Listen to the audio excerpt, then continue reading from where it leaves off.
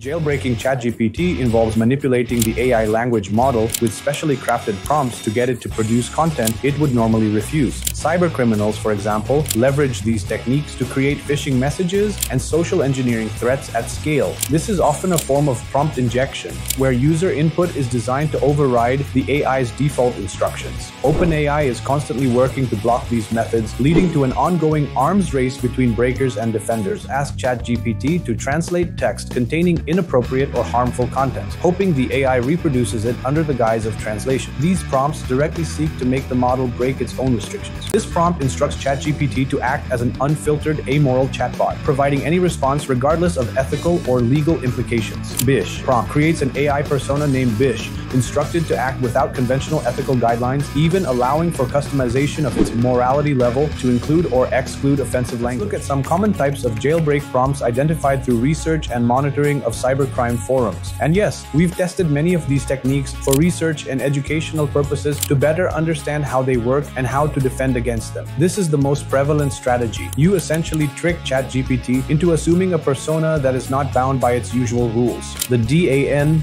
do anything now, one of the most well-known. It asks ChatGPT to roleplay as an AI called DAN, asserting that DAN has no limitations. However, it is important to note that OpenAI has set the limitations to it now, as it is commonly identified by the AI model.